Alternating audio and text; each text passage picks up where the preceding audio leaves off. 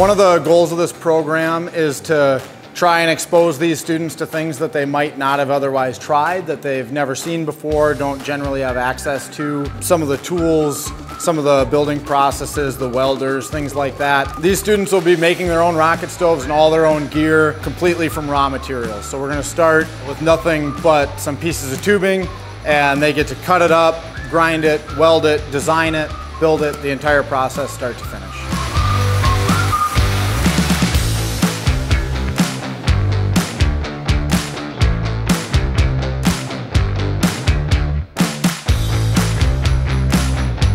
The most important skill that they're coming away with is the problem solving. Their welds didn't work, what can they do? Their stoves didn't work as they planned. They come across a problem and how do they solve it? It's not good enough just to build gear. We got to take it out and do some field testing. We're going to take these camp stoves down the St. Croix River on a canoe trip and then have a shore lunch.